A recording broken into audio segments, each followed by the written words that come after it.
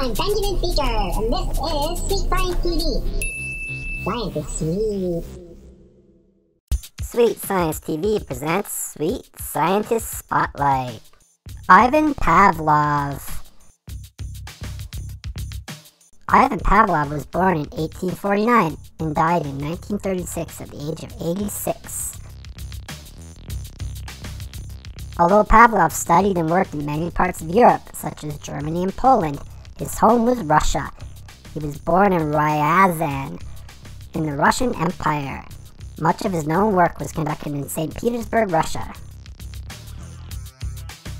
Pavlov is considered by many people to be one of the most influential scientists ever.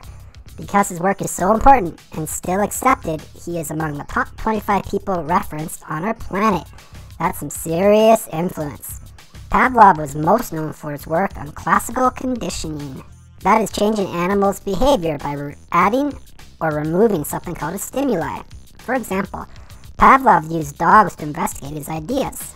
First, he would ring a bell so that a dog could hear it.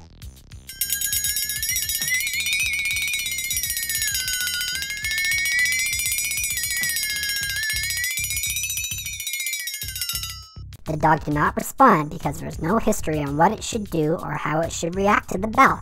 This is called a neutral stimulus.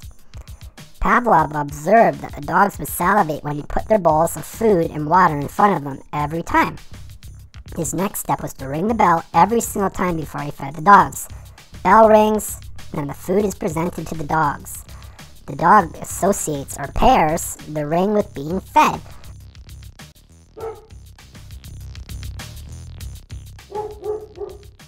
Anytime the dog hears this bell, he believes he is getting fed.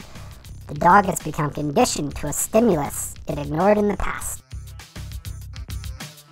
Pavlov trained to become a priest. He feared traveling to the United States. This is because his first trip there, he was mugged in Grand Central Station in New York City. He had a terrible temper and exploded on his students often.